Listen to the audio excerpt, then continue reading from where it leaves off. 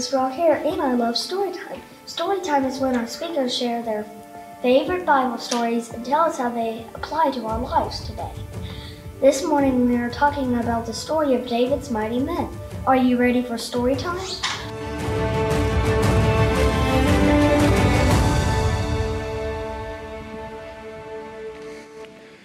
Well, good morning and happy Father's Day to everyone out there. How you guys doing this morning? Pretty decent. Okay, I can tell some people are tired. That's okay. It's summer, and for some reason, summer we're more tired than we are during the rest of the year when we work all the time. But that's cool. I get it. I totally get it because I'm tired. I'm tired because I'm old and I spent a week at the beach with students, so I can't keep up anymore. You know, and they rub it in. You know, they're not gentle about it. They're like, you're old. And so it was great. We had a good time at the beach, though. A lot of great things happened. Just really neat to see our kids focused in on God so much. And the discussions that they have in their small group times and when they're in their huddles, it's really neat to see and hear how God's moving their lives. So super excited for that. But being that it's Father's Day, I feel I would be remiss if I didn't tell a few dad jokes because, I mean, that's what dads do best, right? We tell jokes. So what did the horse say after it tripped? You know, help, I've fallen and I can't giddy up. That's good, yeah. How you know, what's red and bad for your teeth? A brick. A brick, yeah. Yeah, okay. How about, what's the difference between a poorly dressed man on a tricycle and a well-dressed man on a bicycle? A tire. Yeah, A-T-T-I-R-E, tire, yeah. And one more. Rest in peace, boiling water. You will be a mist.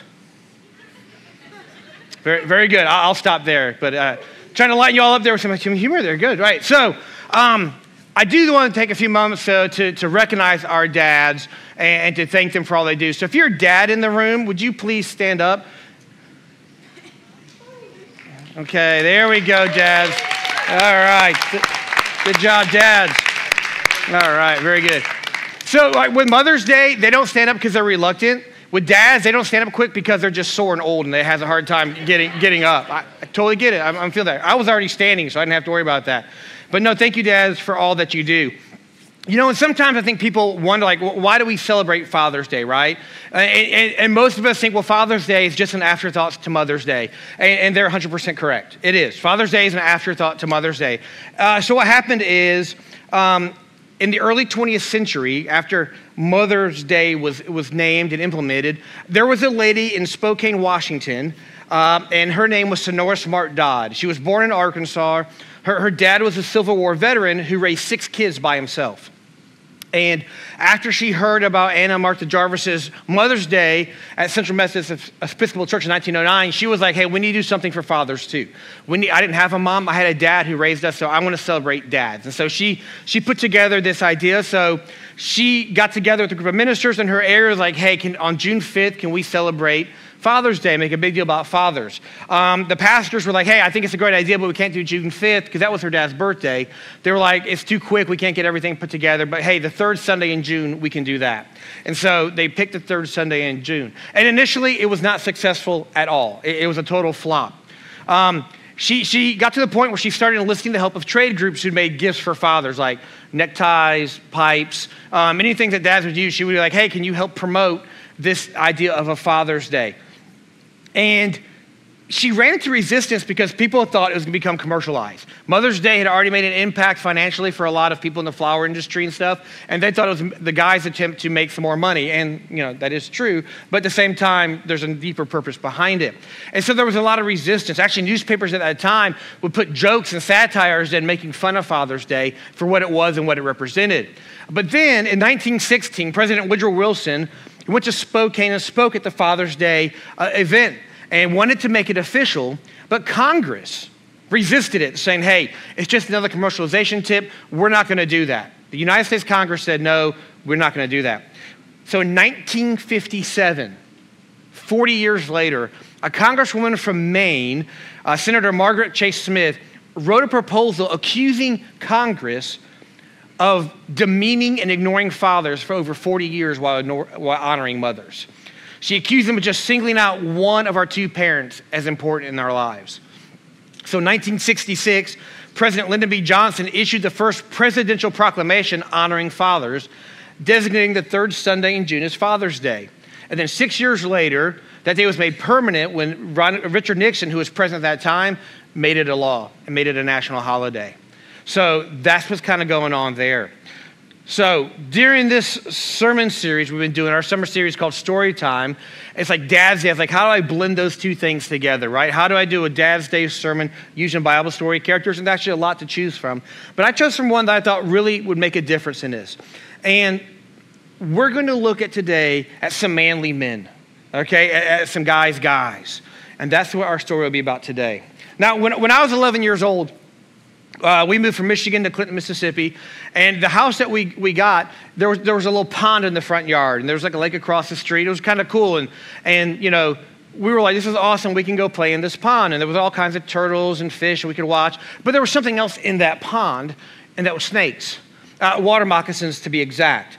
Now, being from Michigan, we don't have a lot of those up there. Apparently, it's too cold for snakes. They don't like it. And so we didn't have to worry about that. But being here, we didn't know much about snakes. And so we were a little concerned about how you know, are they venomous or not venomous? Because snakes are not poisonous. They're venomous, okay? Just in case. Somebody would correct me if I didn't say that, so I'm saying it now. And so we were like, okay. So we were out playing soccer one day in the front yard, and we saw this snake. And so we kind of like looked at it from a distance, and it crawled into the water meter box out by the road. And we're like, oh, that's not good. So my brother ran inside and got my dad. The rest of us kind of stayed to watch to make sure the snake didn't leave. And he told my dad, hey, there's a snake out there. So my dad comes walking out, and we can see from a distance he's carrying stuff with him, okay? And as he gets closer, we can see that the first thing he had in his hands was an ice scraper. Now, we don't really have ice scrapers here in Georgia, but we have very similar things, like we use them for tile floors. They just call them scrapers or paint scrapers. But, you know, they're basically like a hoe with a straight edge on it, right? Long, sharp, pointy stick, and, you know, about that wide. And so he was carrying that with him. And then we noticed in his back pocket was his pistol. So I guess he figured, hey, if it tries to get away, I'll just shoot it. And then he also had a pamphlet with him. Yes, a pamphlet. It was a pamphlet from the Mississippi Game Commission on snakes of Mississippi. Okay, and so we get up there to the water meter. He pops the lid carefully, uses the ice pick, kind of drags the snake out. And then he kind of pins the head down onto the dirt. And then he puts the handle under his armpit. And he opens the pamphlet. And he starts reading the pamphlet about snakes and trying to identify what kind of snake this is. Because my dad was like, hey, if it's not a venomous snake, I don't want to kill it, right? So he's doing research on the snake. Now, this snake is down here on the ground just like, you know, going crazy, trying to bite the handle. And my dad's over reading. It's like, oh, it says venomous snakes. Actually, the fangs fold up into the mouth and they come out when they strike. Oh, yeah, look at that. See, look at the fangs. They're kind of popping out when he's striking. Isn't that neat? Wow, venomous snakes have a diamond-shaped head, not a round one. Oh, yeah, definitely. I'm at Fang. You had me at Fang. Hello, you know. But he's like, you know, reading and everything and color markings. Oh, that's a water moccasin. Okay, good. You know, and we're like dying over here, you know, as he's like doing this like research. And this snake is spazzing out. And finally, he's like, yep, this snake has to die. And just kind of lean down onto the ice scraper and boop, goes ahead. You know, we're like kind of anticlimactic for all that. But like, okay, it's dead. But, I mean, the rest of the year, we killed like 20 snakes that year. I mean, my dad would weed eat with the 410 on his shoulder, and with the weed eater, it would always be like the last 6 feet of grass around the pond.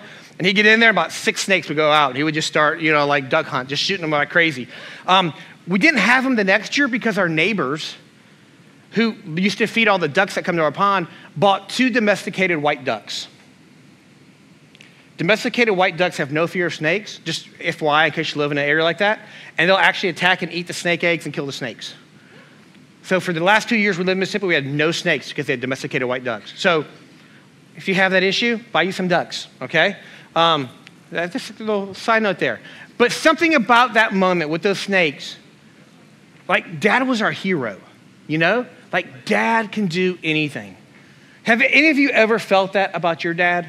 Especially when you were younger, not you're older, you're like, nope, not at all. Yeah, but you know, when you were younger, you're like, Dad is like our hero. He can do anything, right? Maybe your dad was in the military or was a first responder and actually is a hero, you know, and you recognize that. But maybe your dad was a hero because there was a thunderstorm one night and you were scared and Dad came in and comforted you. Or maybe, and I still get this even from my son, there's a bug and I need somebody to come kill that bug. And so, hey, where's dad? And so, yeah, he's 650 feet tall. And he's like, oh, bug. I'm like, great. I'll go kill that bug. Or call your sisters. I don't know. But, but we get to that situation where it's like, hey, that's okay. His sisters are just as scared. So I have to kill all the bugs. And so, that's the situation we get down to. And dad becomes that hero. He becomes larger than life. I mean, elementary school recess, right? You start getting an argument with your buddy over what? Whose dad's the strongest, right? My dad can beat up your dad. And as a dad, you're like, hey, how did I get pulled into this? Like, I'm not into this, right? But those are conversations that you had. It's a big deal. We put dads up on this shelf of like, they are so awesome. They're heroes. And it's hard for us sometimes to move off of that. And so today we're going to look at some guys who took this idea of what it meant to be a man very seriously. Dads tend to step up, and these guys stepped up. They were guys who made an impact, who made a difference in the world around them. Now, when David Livingstone, he's a missionary pioneer, was working in Africa, some friends wrote to him saying, hey, we would like to send some other men to help you do what you're doing. Are there any roads yet available for us to get there? And this is what Livingstone wrote back. If you have men who will only come if they know there's a good road, I don't want them. I want men who will come if there's no road at all. In other words, I need manly men to come down here. I don't need a bunch of sissies wearing stocking caps, driving their little hippie cars coming to me. I need manly men to step up and say, hey, it doesn't matter if there's a road, we'll make our own road. That's what he's looking for there. And down through the ages, whenever God has done a significant work, he has done it through a band of committed people.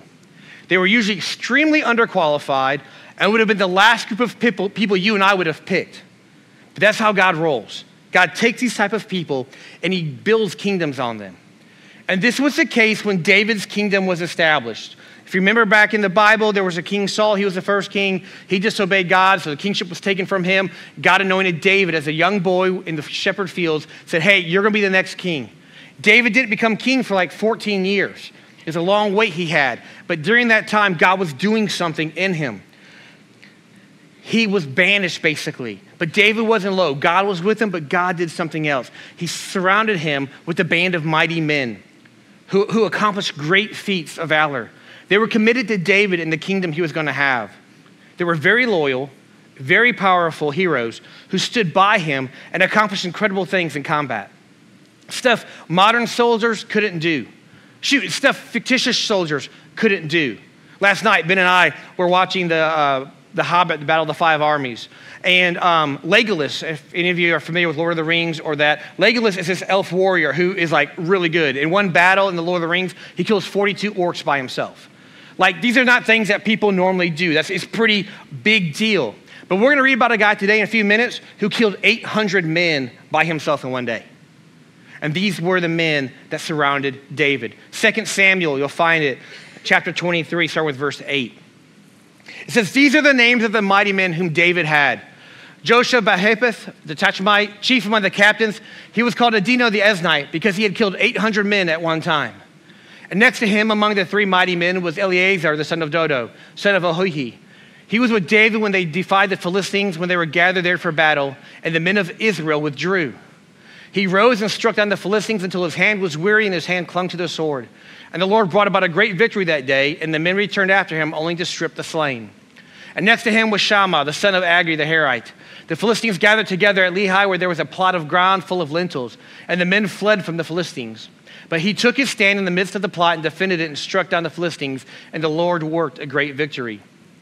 And 3 of the 30 chief men went down and came upon harvest time, David at the cave of Adullam, when a band of Philistines was encamped in the valley of Rephaim. David was there in the stronghold, and the garrison of the Philistines was there at Bethlehem. And David said longingly, oh, that someone would give me water to drink from the well of Bethlehem that is by the gate. Then the 3 mighty men broke through the camp of the Philistines and drew water out of the well of Bethlehem that was by the gate and carried and brought it to David. But he would not drink of it. He poured it out to the Lord as an offering. And he said, far be it from me, O Lord, that I should do this. Shall I drink the blood of the men who went the risk of their lives? Therefore he would not drink it. These things the 3 mighty men did. Now Abishai, the brother of Joab, the son of Zeruiah, was chief of the 30. And he wielded his spear against 300 men and killed them and won a name beside the 3. He was the most renowned of the 30 and became their commander, but he did not attain to the 3. And Benaiah, the son of Jehoiada, was a valiant man of Casbio, a doer of great deeds. He struck down 2 Ariels of Moab, which are giants, 2 giants of Moab. He also went down and struck down a lion in the pit on a day when snow had fallen. And he struck down an Egyptian, a handsome man. The Egyptian had a spear in his hand, but Benaiah went down to him with a staff and snatched the spear out of the Egyptian's hand and killed him with his own spear. These things did Benaiah, the son of Jehoiada, and won a name beside the 3 mighty men. He was renowned among the 30, but he did not attain to the 3, and David set him over his bodyguard. This is an incredible listing of a group of men, and there's more men to talk about. Heralded for their valor and skill in battle, David's mighty men were a unique group of fighting men who came to David after he fled from King Saul. You see, David had gone from a family shepherd to a giant slayer when he killed Goliath. He then became a military commander for Saul, and then he became a hunted criminal because Saul tried to kill him. And David had a new task. Once again, he became a shepherd, but not to sheep. He became a shepherd to men of Israel, who were some of them even from outside of Israel. The author of the book of Samuel tells us that in addition to David's brothers and fathers joining him, in 1 Samuel 22:2, we see this. And everyone who was in distress, and everyone who was in debt, and everyone who was bitter in soul gathered to him. And he became commander over them, and there were with him about 400 men. So some of these men, again, were David's family, but others fought alongside him in the army, and they heard what happened to him, and they rallied to him after that fact. Many more were just mercenaries, outsiders to Israel. They were criminals. Alone, they were known as notorious killers. But together, when they became one of the land's most feared and effective fighting forces, proving themselves loyal to David the rest of his life. You see, if God is going to accomplish a great work among us, he's going to raise up a band of mighty men among us. The New Testament makes it very clear that God desires men to be the spiritual leadership at home and in the church. The church today, our church, needs a band of mighty men like these who surrounded David. So what characterized these men and set them apart, right? Although each of David's 37 mighty men had their own skills, their own talents, their own abilities. One's noted as being super fast. You have these guys who killed hundreds of people. They all share some common characteristics. They all share some things that are common and essential, and I think things that we should glean from them and put in our lives today. If we want to be mighty men for God, if we want to be mighty people for God, all of us should kind of put these attributes into our life. And the first one is this: mighty men display courage. If you look back at the first one there, these are the names of the mighty men, right? You had Josheb-Baheb the Tishbite, chief among the captains. He was called Adonai the Eznite because he had killed 800 men at one time. Adonai is called the one who sits in the seat. He was the chief. He was the commander of the mighty men. He won that honor that day. He killed 800 guys by himself. Look, a feat like that takes courage. To stand there. I mean, you know, we play football in America today, right? What would it be like if your quarterback lined up and the other 10 players decided they weren't going to be there that day? They ran away because the other team looked mean. He was like, that's fine. I'll play them by myself. More so, what if they said, hey, bring other people on the field too? Now there's 800 people on the field. He's like, no problem. I still got it. That takes courage. And that is what he had. He had this courage. Now, we need to understand that word. We need to understand what courage is, because there's a big misconception about courage. Okay? Courage is not the absence of fear in our lives. Because if fear is not present, guess what we don't need? Courage. Courage occurs because there is fear. And courage is a way that you respond to fear. You see, courage is actually a value assessment. When we talk about courage, this is what courage is. Courage is me looking at a situation that has fear in it. And me saying, hey, I see this fear in front of me. But what's beyond that fear, there's a value of what's beyond that fear is more important to me than the fear itself. And so I'm going to go through that fear to get what's on the other side. Okay? Real simple. If my kids were in a yard and there's a mean dog between me and my kids, I value my kids, which is on the other side of that fear. You know what I'm going to do? I'm going through that dog. I'm going to attack it with my bare hands to get to my kids. And that might be an extreme point, but that's what any kind of courage is. Hey, what's on the other side of what I fear has great value to me. And because of that value, I'm willing to go through that fear to get to that. This is important that you understand, because if what's on the other side of fear doesn't have value, then it's not worth going after. If what's on the other side of that fear isn't valuable to you and you still go through it, that's not courage, that's stupidity, that's recklessness. Courage means, hey, there's something worth doing something for. And Adonai, he saw that. He was like, hey, we have to protect our nation.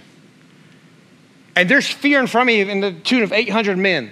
To be honest, there were probably more than 800 men. The rest probably ran away after they realized this dude just killed 800 of us by himself. I'm not next. And they started to flee. But he realized what was beyond that was important to him. So he said, I'm going through that. Serving the king requires courage that others lack. You see, courage stays in the fight because the fight is worth it. And that kind of courage will always overwhelm your enemy, and they can't stand up to it. If you're going to be a follower of Jesus, then you have to have courage. We're promised in Scripture that we'll be attacked by the enemy. We're promised in Scripture if we follow after Jesus, things are going to happen to us. And it takes courage to get through those things. So you need that courage. You need that courage to walk through to follow after God appropriately. And after courage, the next trait we see is this, is that mighty men develop constancy. Okay, 2 Samuel, the next part of verse 9, it says, and next to him among the three mighty men was Eleazar, the son of Dodo, son of Ohihi. He was at David when they defied the Philistines who were gathered there for battle, and the men of Israel withdrew. He rose and struck down the Philistines until his hand was weary and his hand clung to the sword. And the Lord brought about a great victory that day, and they returned after him to strip the slain. I want you to picture this. There's this mighty battle going on, and everybody retreats. They run away. And Eleazar says, I'm staying. I'm not retreating. I'm staying and I'm fighting this battle. He fought so hard that his hand stuck to his sword. I've had this happen in my life, not fighting hundreds of people by myself. But I was land surveying in Florida. We were cutting through the swamps, and it was a really thick swamp. I held that machete for probably 4 hours that day, just hacking through things. And when I went to go back to the truck to put the machete down, I went to the tailgate, I did this, and nothing happened. I couldn't open my hand. The muscle memory had struck to that. My coworker had to come and flip my hand over. He pried my fingers open so I could pull the machete out from my hand. And then my hand closed right back up. It was like a half-hour drive home. My hand slowly over that time began to open up slowly. And so this dude fought so long that day that his hand just stuck to his sword. He couldn't take the sword out of his hand. It's a long time with a lot of stuff happening. Listen, he had constancy when other people fled. It turned the tide, so much so that they came back they said, get the goods from the slain. Now, what is constancy? It's not where we use it every day, right? Constancy is the quality of being faithful and dependable. Serving the king requires perseverance when others quit. Look at, there is a huge lack of staying power in the modern man. Huge lack of staying power. Think of how many homes you know that don't have a dad in them. The United States Census Bureau shows that nearly 18.5 million children grow up without their fathers in America. This has brought about the title for the United States, the world's leader in fatherlessness. That is not something America needs to be number one in. But it's where we are. You see, we need mighty men of God who are dependable and faithful to their families. We need mighty men of God who are faithful and dependable to their wives. We need mighty men and women of God who stand together and say, hey, we're not leaving this. And we need mighty men who are faithful and dependable when it comes to being at church and leading at home. To have that staying power, that are faithful and dependable. The next characteristic we see in these mighty men is this, is a demonstrated commitment. We see in verse 11, it picks up, and next to him was Shammah, the son of Agri the Harite. The Philistines gathered together at Lehi, where there was a plot of ground full of lentils, and the men fled from the Philistines. But he took his stand in the midst of the plot and defended it and struck down the Philistines, and the Lord worked a great victory. He was committed to protecting something. He said, hey, this is our food source, and I'm not going to let the enemy have it. So I'm going to stand in this field, and anybody from the Philistines that comes here, I'm going to kill him. And that's exactly what he did. He had commitment. He stayed as long as he needed to stay. He did what was ever required of him. He was committed to doing what he said he would do. And the Bible says that God used him to bring about a great victory. Serving the king and being a mighty man calls for commitment above and beyond what others do. Rick Warren once said this. He said, nothing shapes your life more than the commitments you choose to make. See, all of us are committed. The question is, what are we committed to? Are we committed to things that honor God, or are we committed to things that honor us? Where does that commitment lie for us? Following after Jesus is something we do for the rest of our lives. It's not a Sunday morning event. It's an everyday, every hour, every minute lifestyle that we choose to live. We need mighty men who are men of integrity, who do what's right because it's the right thing to do, not because it's a popular thing to do, who are committed to following after Jesus all the time because that's what God called us to do. We need men committed to the cause of Christ, who are showing the world around them and their kids what it means to be a follower of Jesus. It's not giving in, it's staying the course. That's commitment. The last trait we see in these mighty men is that they delight in a challenge. Pick up in verse 13. It said, and 3 of the 30 chief men went down and came upon harvest time to David at the cave of Adullam, when a band of Philistines was encamped in the valley of Rephaim. David was then in the stronghold, and the garrison of the Philistines was then at Bethlehem. And David said longingly, oh, that someone would give me a water to drink for the well of Bethlehem that is by the gate. So then the 3 mighty men broke through the camp of the Philistines and drew water out of the wells to Bethlehem that was by the gate and carried and brought it to David. But he would not drink of it. He poured it out to the Lord and said, far be it from me, O Lord, that I should do this. Shall I drink the blood of the men who went down and risked their lives? Therefore he would not drink it. These things the 3 mighty men did. Look at these 3 guys were sitting at camp. They were near David because they were his mighty men. And David just, talking to buddies, they're probably having dinner. He goes, you know what's really good? I mean, this water we're drinking is okay, but you know what's really good? Down in Bethlehem by the gate, there's this well. It's a little bit deeper than all the other wells. The water's just cold. It's clear. It's some of the best water I've had in my life. Man, I'd love to have that water again sometime. And these 3 guys were like, we can make that happen. So they snuck off and no one was around. They snuck through the enemy lines. They went to the well and drew up water. How'd you think about this? We don't read scripture right. There's an army there, which means there's people watching a gate. There's a well there. Drawing water from a well is not a quiet thing. You don't turn on the spigot. You're letting a rope down with a bucket. You're pulling it back up. They're splashing, they're sloshing, there's metal creaking sounds. All these noises, which meant they were probably killing some people along the way. But they got the water for David and they took it back to him. Said, hey, you remember earlier when you were like, oh, I'd love to have some water? Guess what? Here you go. Now, he wouldn't drink it because the risk they took. He wanted them to know how much he valued them. Listen, we need to be challenged in our lives.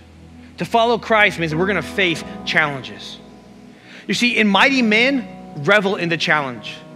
They don't wait for somebody else to go before them and make it easy. They don't wait for someone to say, hey, go now. They're like, hey, we're in, 100%. We're doing this. David's wish was their command. He didn't tell somebody to go get me water. He just simply said, man, that would be great. Like, I can make that happen. When you're driving down the road and someone's stuck on the side and God says maybe you should stop and you drive by, is that a challenge? Are we listening to what God's saying? Are we hearing those things to say, hey, I'm going to step out and do that? When you're at work and that coworker walks by and you're like, I don't know if they go to church anywhere. Do you stop and ask them? Like, I will. Maybe one day I'll find out. It's a challenge. Do you revel in the challenge? Do you revel in the fact that, hey, this might pay off for me, this may not work, but it's a challenge and I'm going to do it anyway? Because it's out there in front of me. You see, there's a question for us today. Are we more interested in challenges or comfort? Frank Peretti once said this, comfort can be a dangerous thing. You stick around home all the time where it's safe and nothing ever changes. And before you know it, you get set in your ways and you quit learning, you quit changing, you don't grow anymore. If you're following after God, it requires growth all the time. Comfort doesn't cut it. I guarantee you, a cross of wood with 3 nails in his arms and legs wasn't comfortable. I guarantee you being whipped beyond recognition of a man wasn't comfortable. It was a challenge he accepted because he loved us so much. Many of the things that we do in our lives aren't comfortable. They're a challenge. Are you ready to take those challenges? Are you ready to step out and say, hey, you know what? I'm not satisfied with just being this way. There's people all around me who don't know about Jesus. I'm gonna take that challenge and I'm gonna be the one to tell them. I'm gonna be the one to step out. I'm gonna live my life in such a way that they may think I'm a goody two-shoes, but they're gonna see something different about who I am. And when hard times come, they're gonna see something different about how I handle that. And I'll take that challenge because the cross of Christ is worth it for me. And I'll gladly take that challenge any day. You see, we see today that these mighty men did not run from a fight. They actually ran towards it. They invited it. They saw victory where others saw defeat. And they seized opportunities that others hesitated or cowered in fear to do. David's mighty men weren't large in number, but their courage, loyalty, and willingness to stand their ground, jump into snowy pits, kill lions, and challenge giants were enough to win the day each time. Never underestimate how much a small but committed group of people can achieve when their focus is on God. You see, even though David fled the palace of King Saul, frightened and alone, he wasn't going to remain alone forever. God provided the help he needed. He surrounded him with these mighty men. And listen, these mighty men were strong in what they did, but because they hung around David, who had a man who's man after God's own heart, you know what David did in return for them? He gave them purpose to their lives. He showed them who God was. And so while they physically protected him, David spiritually impacted these men. Look at, as we often see what happens in life, that mighty men become even mightier when they're surrounded by other mighty men. We need people in our lives who encourage us. We need people in our lives who challenge us, who spur us on. Just say, hey, you're getting comfortable. I need you to step out. Hey, you're falling back. I need you to go forward. We need other men to say, hey, you know what? I don't like the way you talk to your wife and kids. And I can't stop you at home, but if you're around me, you're not going to talk to your wife and kids that way. Because guys, if you're like me at all, and you're around other people, you see it. And I ain't perfect by any stretch of the imagination. But I know when things are right and wrong. That's what mighty men do. You step in, say, hey, we're not doing that. Hey, we're gonna go this way.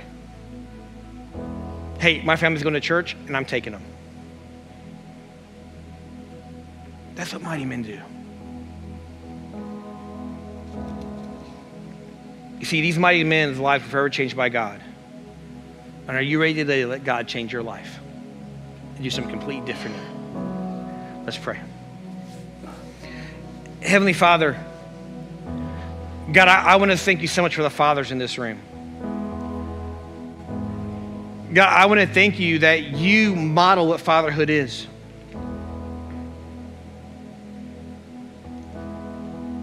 God, fatherhood is making hard choices. Fatherhood is loving no matter what. Fatherhood is leading. God, I pray for each of these dads in this room today. God, empower them. Strengthen them. But God, not in their physical strength, but God, in your strength. God, I pray for humility, for meekness. God, for power under control. God, let them lead well, let them love well. God, let their families cherish the fact that they have them as fathers. God, I pray today that if there's anyone in this room who doesn't have a relationship with you, that today they would. God, all of us have such a long way to go. But God, let today be a day that we take a change. God, that we accept a challenge.